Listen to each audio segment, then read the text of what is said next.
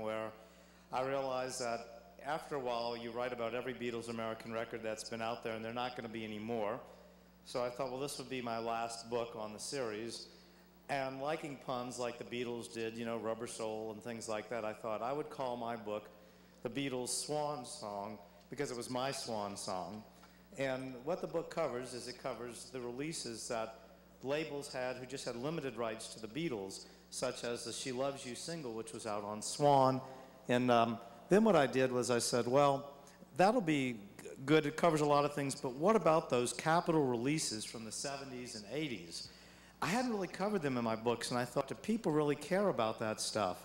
And then I thought about it, and I said, well, there are people in the world that are younger than me, and those people might have been introduced to the Beatles through rock and roll music and love songs, and they might really be interested in finding out about those albums.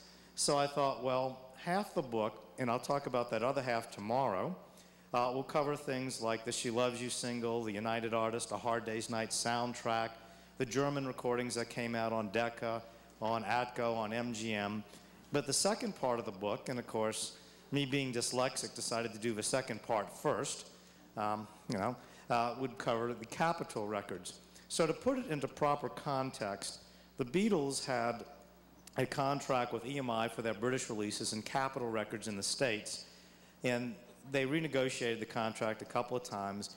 And the contract that they were operating on going into the late 60s, into the 70s, expired on January something, real early in January 1976. And prior to that time frame, when we got to the White Album and Hey Jude moving forward, the Beatles had creative control, and they insisted that their records be released the same in England as they were in the United States. And, you know, the states would have to keep it the same. In other words, worldwide, we have control now. If we put together an album in England and we send you the tapes, you can't change it. Those of you who have seen my other talks are very familiar with how Capitol Records reconfigured the British albums. And my books, the Capitol Records Parts 1 and 2, go into that in great depth. Word of warning, I'm here to, of course, meet with you all, have fun, but I'm also here to plug my books and sell my books. So you will be exposed to shameless plugs this morning. However, the good news is when you used to watch the Bob Newhart show, how many people in college did that game? Anytime someone said Bob, you had to drink a beer. So anytime I plug one of my books, you have to have something to drink. So keep that in mind. And I think Mark said something about that. He was going to treat everyone to all those drinks, so you don't even have to pay for them. But anyway, so I'll be doing that. The Capitol books, particularly the first book, Capitol Volume 1, is coming close to selling out. The reason I point that out is those of you who had the good fortune to buy my VJ book now know that when you go on eBay to see what it sells for on eBay, it's sold out. It sells for between $200 and $400. So a word to the wise, if you're thinking about buying the Capitol books, don't put it off that much longer. So anyway, what happens is the contract expires, and now we're in a situation of early 1976, and Capitol and EMI can put out Beatle recordings because they own the masters, but for this time period, the Beatles do not have creative control. They can do whatever they want in marketing the Beatles. So this is a wonderful opportunity for Capitol. And the surprising thing is it gets off to a very strange start because the very first record put out in this new phase is, believe it or not, here we go. Let's see, is it working? Yeah, we go. Helter Skelter, promotional issue. And one of the interesting things about the label here, it calls the group Beatles rather than the Beatles. This was a promotional record, and you might be wondering, well, why was this put out? And I think a lot of people said, oh, well, Helter Skelter was on the Rock and Roll Music Collection, so that must be it, right? Wrong. Look at the label. From the LP, The Beatles. So the album Rock and Roll Music hadn't even been worked out at this time. Well, believe it or not, the reason this record came out was to tie in with this. A made-for-TV movie called Helter Skelter about the Charles Manson murders. So that was how Capitol Records started off with this newfound freedom that they had. Well, anyway, they realized, though, that Helter Skelter wasn't that bad a song, and maybe we should do it, but not as an A-side. So when they did put together the Rock and Roll Music album, they used it as the B-side, and the A-side was Got to Get You Into My Life. Now, you might wonder, well, why did they pick that song as a hit, to be a single? Well, it is a great song. And also, Paul at the time was doing a few things. He was doing quite well on the charts. Silly Love Songs was #1 on the charts. And so the idea was, well, Paul is probably the most popular Beatle now. And also, Paul had signed with Capitol Records. So it was kind of nice, we'll do this for Paul, and we'll also think it's a really good song, which it was. And so it was released as a single, and it worked its way up to the charts in May of 1976, and got up to #7 on the charts, which is not bad for an album track from Revolver that was many years old, over 10 years old. So for the rock and roll music album itself, well, this was a cover to it, and you can see a lot of people kind of looked at that and they thought it was kind of garish and tacky. And the idea that Capitol had done was, well, rock and roll music, 1950s, Happy Days is a big TV show right now, so it took on a 1950s motif. And we'll look at the inside gatefold, Marilyn Monroe, drive-in theaters, cherry colas, and the whole thing. The only problem is, when did the Beatles release their records in the United States? Wasn't that the 1960s? So, needless to say, fans were not terribly enthused with the cover. But what Capitol did was they did a massive marketing campaign. And if you can see the bottom of this store mobile display, it has your 2-record set as advertised on TV. Like this was something really wonderful. Gee, I was thinking about buying the new Beatles record, but I'm not sure. But wait a minute, it was advertised on TV. I'm going to run out and buy it. But, we laugh about that now. But the point is that up till then, you really didn't have much marketing on TV for things. And of course, now it's very common. You market through Starbucks, through TV, billboards, everything. But once again, Capitol was sort of at the vanguard of marketing by advertising something on TV to make it more legitimate. The posters that they came out with, once again, fabulous, 28 hits, 2-record set as advertised on TV. Gee, I'm going to run out and buy that one. And then also, they came out with this poster as well, kind of an interesting collage, and they used this thing more than once. But anyway, the record did come out, and it actually got to #2 on the charts, which is not that bad by any means. And it ended up being blocked from the #1 spot by Wings at the Speed of Sound by Paul McCartney. So the Beatles were on a pretty good roll at that time, even though they had broken up. Well, Capitol Records, later on, we get to late 1976, and they realized, gee, I bet if we were to release for the Christmas season another pair of Beatles songs, we could make some money. And so they came out and released Oh-Blah-Dee, Oh-Blah-Da. And they decided to make it sort of like the White Album. They numbered the picture sleeves. This one from my collection is number 16, which is a nice low number. And the idea, once again, was, we'll do something nice for Paul, because Paul always wanted Oh-Blah-Dee, Oh-Blah-Da to be a single from the White Album. But George and John, who didn't particularly like the song, blocked it. So, we can do whatever we want. We'll be nice to Paul. We'll release it as the A-side, and we'll put Julia on the B-side for John. And so that record did not do that well. Believe it or not, it only got to number 49 on the charts. Well, we move forward to 1977, and Capitol has something in their vaults that they're just dying to do something with. When the Beatles played the Hollywood Bowl back in 1964, Capitol Records recorded the concert, and they wanted to release that as an album. However, George Martin and the Beatles felt that the sound quality wasn't that good, and their thinking was, well, the studio songs sound better. Who would want to buy a live album, Well, and they didn't listen to Capitol. In England, maybe people wouldn't have rushed to buy this live album, but in the United States, it would have done extremely well. The Beach Boys released a live album around the same time, and it sold, just, a million copies, no problem. So you can imagine what the Beatles at the Hollywood Bowl would have done. And when I was doing my Capitol Albums book, which you should buy, so everyone gets to have another drink, thank you very much. One of the things that I did was I thought, and it was late at night, it was approaching midnight, and I got in a goofy mood, and I thought, well, Capitol did not design an album jacket for the Hollywood Bowl album, but if they did, what would it have looked like? Well, that's what it would have looked like. And it was kind of a combination of a Beach Boys live album and the Something New album. And I thought, well, what would they have written on it? They would have said, you know, featuring the #1 hits, you know, and then these great rockers. And of course, I lifted, you know, we'll go back one, let's stay on that album cover. And I listed, you know, If I Fell as a great rocker, because, you know, according to Capitol, it probably would be. And then, you know, plus for the first time on Capitol, the hit single Twist and Shout. So even if you had Twist and Shout, you didn't have it on Capitol. So that would be reason to buy the album. And Ringo's rendition of Boys, because as everyone knows, Ringo was the most popular Beatle in the United States at that time. So anyway, I went ahead and I had this album cover done. The book came out. And first of all, I sent it to the head of the art department of Capitol, who was in the 1960s, a guy named George Osaki.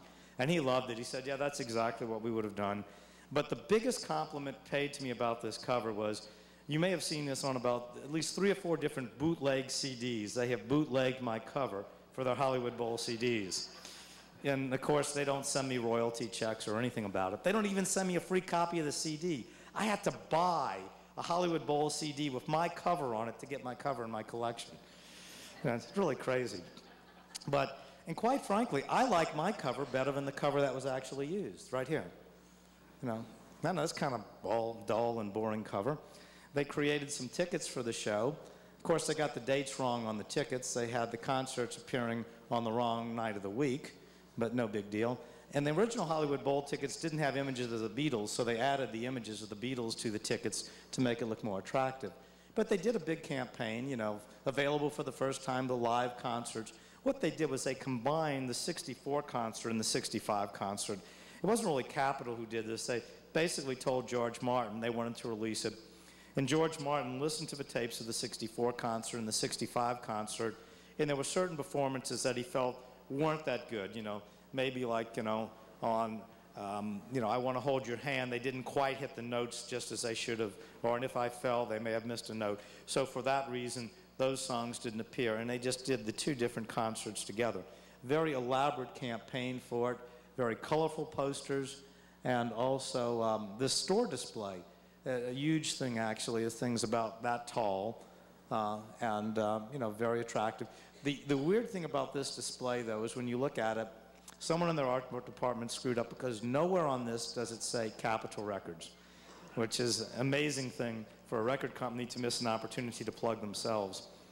But the record did come out on May 4th, 1977, and did quite well on the charts, sold a bunch of copies. It is not available on CD yet, legitimately, although we do think at some point in time it probably will. Well, Capitol's next project was, well, we have gone out and we've given people rock and roll music, but the Beatles weren't just great rock and rollers. They also did write great love songs. So why don't we come out with a collection of love songs? And to start off the things, we'll have a single for that, which will come out before the album. Sort of like, remember what they did with rock and roll music. So the idea was they were going to release Girl back with You're Going to Lose That Girl as a single. And they went ahead and printed up the picture sleeves, and they went ahead and did the promo record that has Girl on both sides, one mono and one stereo. The reason they did that was radio stations in those days, the AM stations were still broadcasting in mono, so therefore you wanted to give them mono records. And then Capitol began thinking about that. You know, Girl is Girl really going to be a hit single? You know, let's think about it. It's a great song, but is it a hit single? No, it's not. And then also, wouldn't it be kind of confusing? The new Beatles single is Girl, back with You're Going to Lose That Girl. That sounds kind of strange, you know. We have a girl, and now we're going to lose her? No, we don't want to do that. So they went as far as printing labels for the record, but the record never came out. But Love Songs did come out. And what you see here is kind of a simulated leather type jacket that it came in. They spent a lot of money on the packaging for this. They did a great job on the packaging, by the way. And they had a problem, though, because they had this great Richard Avedon picture that they wanted to use for kind of a Love Songs logo. It was just, you know, going to be this double album of, you know, love songs. And this is the original Richard Avedon picture. And let's take a look closely at it. We have Paul. We have Ringo, a big, big picture of Ringo. George kind of in the background, a big, big picture of John. But remember, Paul was with Capitol Records. Ringo wasn't with Capitol Records. Ringo, by 1977, he's not the most popular Beatle in America anymore. So what do? Watch closely. Whoop. Let's go backwards one more time. Yep, let's go forward again. Yep, okay. Gee, poor Ringo, he got his head chopped off and moved over to where Paul was, so they did kind of a full head transplant. There it was. Anyway, and when Love Songs came out on October 21st, 1977, during the Christmas season, and the amazing thing is, it only got to number 24 on the charts, but it was a steady catalog seller, and it's ended up selling over 1.5 million units, which is very respectable sales. So although it wasn't a hit album, it certainly was a staple. In other words, it was the kind of thing that Beatle fans didn't rush out and buy for Christmas, but over the years, they bought it because it was a nice collection.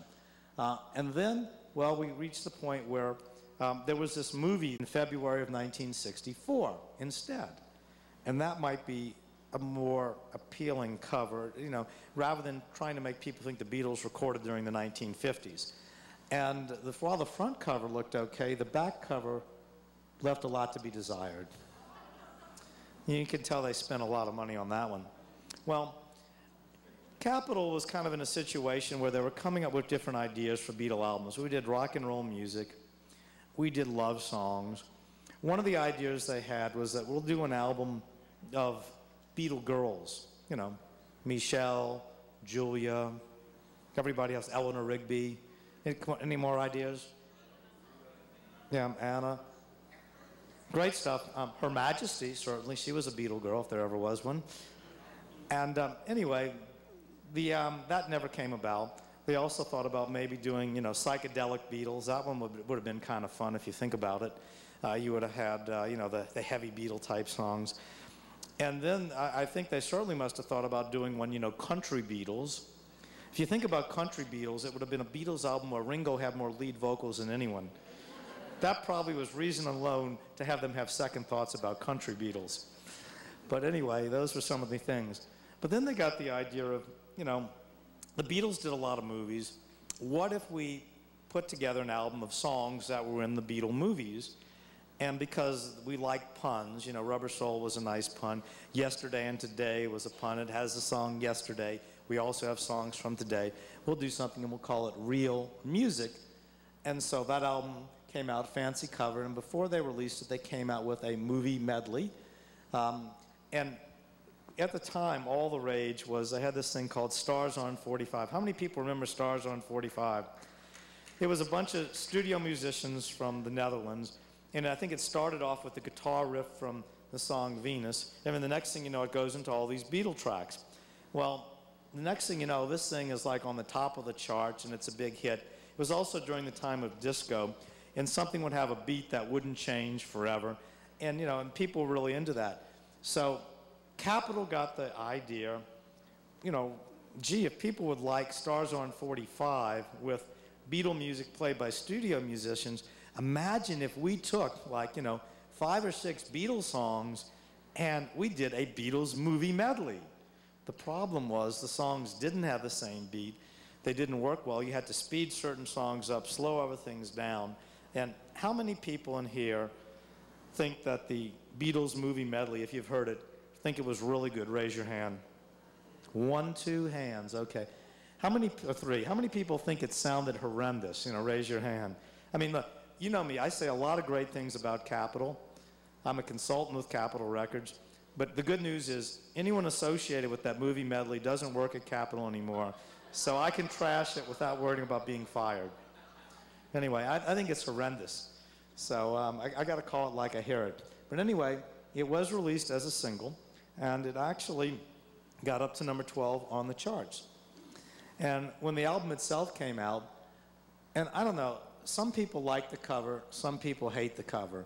I kind of think it's cool. I'm not in the category that hates it. They show multiple images of the Beatles in different stages of their movie careers. You've got a walrus jumping out of a limousine. You've got John and George from Help. You've got the Beatles from A Hard Day's Night. You know, and I think it's kind of an interesting cover. They went all out on the promotional aspects. They had like this gold vinyl for the disc jockeys to try to get disc jockeys to get excited about it. They took out advertisements, and in the poster, I think it's a real attractive poster. By the way, all these images you're seeing here today, they can be yours if you buy them in the marketplace over there. It'll probably cost you several $1,000s. Or on the alternative, you can buy the Beatles' Swan Song for $50 and you'll have them all in the book. And you won't have to, you know, pay more insurance premiums or anything. So everyone gets another beer for that. All right, now, Capitol then got another idea. You know, we're doing all these theme albums, and they thought, you know, and it wasn't just Capitol. EMI really had this idea. The idea was that we were approaching the 20th anniversary of the Beatles releasing Love Me Do. So, although Neil Aspinall didn't like anniversaries, remember, creative control at the time rested with EMI and Capitol. And so EMI was thinking, well, 20th anniversary, you know, here's an interesting thing. What about if we took 20 Beatles songs and we put them on an album? You know, 20 big hits. And Capitol liked the idea too, and so Capitol's version of it contains 20 #1 hits. And this album came out, and it sounded like a no-brainer. You know, people were going to rush out and buy it. It would do really well. And the strange thing about it was the record didn't do that well. It got up to number 50 on the charts. Not terribly good for a Beatles album. But over the years, it did manage to sell 2 million units. So I remember back, I guess it was about the year 2000, 2001-ish around, that I read somewhere that Apple Records, in their infinite wisdom, has decided to come out with a CD that's going to be called Beatles 1. And it's going to have all the #1 hits on it. And I'm thinking, oh boy, that's really creative. I remember when Capitol and EMI did that in the 1980s. That just burned the charts up. It got up to number 50. You know, who is going to buy this thing? I mean, look, I'll buy it because I'm a Beatles collector. I'll buy anything. Probably half the people who attend Beatle Fest will buy it. You know, they'll buy anything Beatles. But who's going to buy this stupid Beatles 1 collection? Of course, the thing comes out, sells 28, 29 million copies worldwide, 8 million in the US. Why was Beatles 1 a success and this wasn't? Well, think about it. The Beatles were available on CD at the time, and if you wanted the best Beatles music, the hits and all, you had to buy the red collection, a double CD, and the blue collection, a double CD. Retail price, $64. Beatles 1 came out, and you could go to Best Buy and buy it for $11. So now you can get all this great Beatles music for $11. Anyone can afford it. And so people went out and bought it for themselves. Kids bought it. You know, and the amazing thing about Beatles 1 is, as great a listening experience as it is, how many songs from Sgt. Pepper on Beatles 1? None. Yeah. How many songs from the White Album? Yeah. You get the idea. I mean, it's all these great, and so it just touches the surface of them. And what was cool about it was, you know, if you, say, had a child who came to you and said, you know, gee, my son bought, you know, a friend of mine at school has Beatles 1, can you buy it for me for Christmas? And you buy it for your kid, and he listens to it, and he says, boy, this is really great. And you say, yeah, but some of the Beatles recordings aren't on this. And then all of a sudden, what do you mean? Well, Sgt. Pepper. And so it was also a jumping point to expose people to other things. While Beatles 1 was a very simple idea, it was a great idea if you think about it. If I gave you an assignment, each and every one of you, I want you to go away for 20 minutes with pen and paper, come back and give me 72 minutes of the best Beatles music. How many different lists do you think I'd have? Probably everyone in this room would have a different list. But by saying we're only going to have songs that hit #1 in either Billboard or record retailer, we have an objective way of doing something. And so it was great. The only thing I felt bad about was because Please Please Me never hit #1 in the States because I Want to Hold Your Hand and She Loves You blocked it. In England, it was #1 on 4 out of 5 surveys, but it wasn't #1 on record retailer. So Please Please Me, which really was the record that started Beatlemania in England, is not on Beatles 1. And that's a shame. And that is one thing I would have done differently. But anyway, moving back to our good friends at Capitol, they did decide to plug this thing, 20 #1 hits, one amazing record. And as I said, it, for whatever reason, didn't sell that well. They also came out and re-released Love Me Do and pushed it as being from the Beatles' 20 greatest hits. And while Love Me Do was not a big hit in England when it initially was released, it did hit #1 in the States because it was released in April of '64 at the height of Beatlemania. And what they did was they used a Capitol swirl label for Love Me Do. By the way, in the United States, when Love Me Do came out as a single, it was on a VJ subsidiary called Tolly. But for our Canadian friends in the audience, if any of them are here, Capitol of Canada did begin releasing Beatle records from the very beginning. So it was on that Capitol record. And let's see, what do we have next? Then Capitol went ahead on the 20th anniversary of I Want to Hold Your Hand and reissued that on the Capitol swirl label once again. For the picture sleeve, when this came out, well, if you look closely, Paul's cigarette's been airbrushed out of his hand. Yeah, and it looks kind of strange like that, you know. Now, what is Paul doing? Maybe Paul's kind of, I don't know, let's see.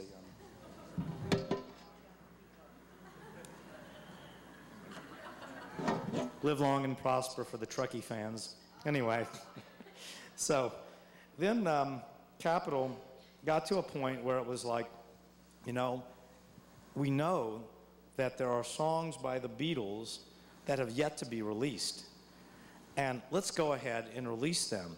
So they were going to release the Beatles 45 with Leave My Kitten Alone, which was a John Lennon vocal. Very good song, everybody. You know the song. It eventually came out on Anthology.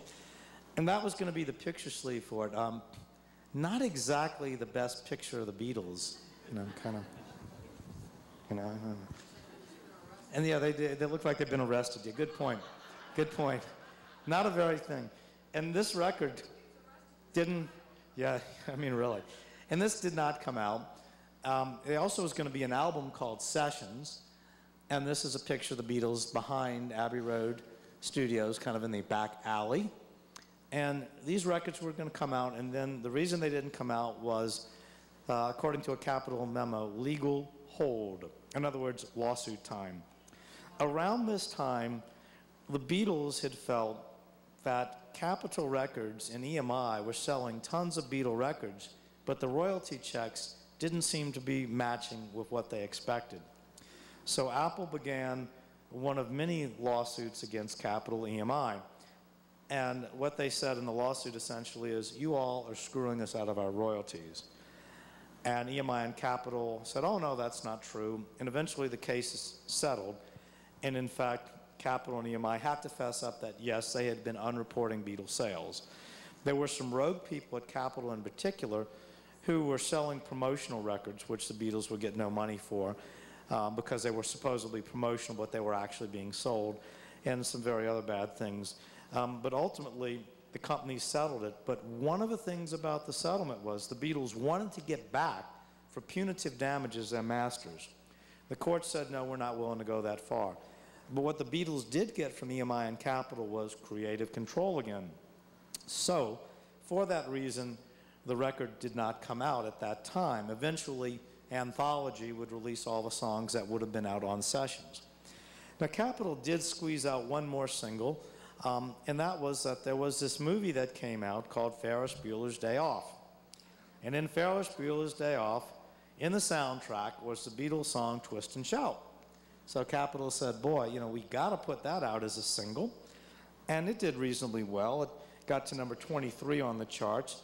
And one of the things that I noticed was shortly after that record was released, and for several years thereafter, anytime I went to, you know, a bar mitzvah or anything like that, you know, the DJ playing records would play, you know, a lot of contemporary stuff and then Twist and Shout by the Beatles. Anytime you go to a football game, you know, during the house PA system, you hear Twist and Shout by the Beatles. So, you know, in a way, it was good that they released it. It got more exposure for them. 10 minutes? Okay, I got 10 more minutes. Well, that's pretty good. All right. So anyway, this is sort of what Capitol was doing. And then we reached the CD age. The reason the Beatles catalog didn't come out on CD right away was that, well, there was litigation between Apple and EMI and Apple and Capitol. Finally, when the litigation got settled, it was time to release the catalog. And that was over 20 years ago. The first batch came out in February of 1987, And what they did was they decided that we were going to get back to, we have creative control, meaning Apple. We're going to put out the British configuration albums throughout the world. And the first 4 came out. So I remember a lot of people who grew up in America, you know, these come out and they see With the Beatles. I thought that was called Meet the Beatles. And, you know, Where Is I Want to Hold Your Hand? You know, that was my favorite song on Meet the Beatles. It's not on this album. And it did cause a little bit of confusion when the first batch came out and they had to explain how they were doing things. They also issued them only in mono, and there was a bit of confusion there. George Martin, on the first 2 albums, those songs had been recorded on a 2-track recorder. What that meant was that now you have what, multitudes, several hundred tracks. Each instrument gets a separate track. Each part of a drum kit gets a separate track. But in those days, they were using a 2-track recorder. And George Martin thought stereo is for eggheads. It's really ridiculous. People listen in mono. So what he did was he recorded all the instruments on one side and all the vocals on one side so you could mix it down to get a good vocal balance. And so those first 2 albums, when you listen to them in stereo on vinyl, I think it's kind of cool. You get vocals on one side, instruments on the other. The ultimate in karaoke. But, which, by the way, I hate karaoke. The one thing I love about Beatlefest is, unlike Abbey Road on the River, I have never been next to a karaoke stage. 2 times I was next to the karaoke stage. I cannot tell you how horrible that was, particularly when a guy in heavy metal garb came out and began to sing Hey Jude. That's when I turned to my assistant and I said, hey, I got to go off and interview the Smithereens. And I didn't have an interview with the Smithereens, but they were there, and I had to get away. Oh, and by the way, I walked up to the security, hi, I'm here to interview the Smithereens. I went up, I interviewed the Smithereens, and then I ended up writing the liner notes for Meet the Smithereens. So this is all because of bad karaoke that I got to write the liner notes for Meet the Smithereens. It's been an amazing life. Well, anyway, round 2 comes out, and we have Help, Rubber Soul, Revolver, and of course Sgt. Pepper out on CD. And then they come out with another round, and you'll notice here, Magical Mystery Tour, and that is the same exact configuration that Capitol Records came out in England. Magical Mystery Tour was an EP. 10 years later, the British realized that Capitol really had that one right. And so Magical Mystery Tour is part of the official British catalog. And then to fill in the gaps, they came out with this album, Past Masters, that had all the bits and pieces. So that kind of gives you an idea of what the second half of the Swan book does. As I've mentioned, it is my swan song as far as Beatles American record books go, because there really is nothing else to write about. I mentioned earlier the VJ book has sold out. For those of you lucky to own it, you probably are kicking yourself for not buying 2 or 3 of them, just as I'm kicking myself for not stashing 100 of them away somewhere. And it's kind of funny because I had my nephew one time tells me, he's very computer savvy, and he said, yeah, I was on eBay and I saw that, that VJ book just sold for $405. What do you think I can get for mine? Look, I gave you that book, I personalized it for you. You're my nephew. I know, but it's $405. What are you going to do? Well, anyway, and so the Apple book, for those of you who like stuff from that era, the Apple book is coming close to selling out, not as much as a Capitol book, but one day that'll be on eBay for outrageous money. And I know a lot of people say, well, why don't you reprint the books when they sell out? The economics aren't there. It's not like I can go to my printer and say, hey, give me 300 of this book. You need to do very large press runs to make it economical, and for that reason, I'm reluctant to do second runs. The Capitol Story Volume 1, Part 1, this one is very close to selling out. I have a grand total of about 100 copies of that book, period, and that's it. So I do expect it to sell out very soon. We do have copies here in the marketplace. You should buy it before it sells out, because you will regret it if you see it on eBay for $250 when you could have bought it at my table for $50. And if I come back here next year and the book's sold out and you ask me, why didn't I warn you? I'm warning you now. It's getting close to selling out. The Capitol Part 2 book with the albums, that's a fun book to own because it has a really great chapter on Sgt. Pepper. That alone is worth the price of admission. You'll learn a lot of little things about Sgt. Pepper that you didn't know. It's the 40th anniversary of this great album. It also has 2 chapters on the infamous Yesterday and Today Butcher cover, and that's just a couple of the chapters, covers all the Capitol albums. You should buy it, and that gets you another drink, because I once again shamelessly plugged a book. Start marking them down, that's right. We're going to get everybody drunk here, thanks to Bruce. And then this next book is actually my favorite book out of all the books I've done, called The Beatles Are Coming. I've given that presentation here several times. I won't be doing that this year, but maybe next year I'll reprieve it. And it's a really fun one. It tells a convoluted story of how Beatlemania evolved in America. I can tell you that if I had written that book as a work of fiction about a rock and roll band from England and tried to sell it to somebody, they would have laughed and said, this is sheer lunacy. Nothing like that could ever happen, but it did. The foreword of the book was written by Walter Cronkite. And the interesting thing about it was that Walter Cronkite unwittingly pushed the first domino that caused Beatlemania to explode in America. He pushed domino number 1, which pushed a 15-year-old girl, which pushed a disc jockey in Washington, D.C.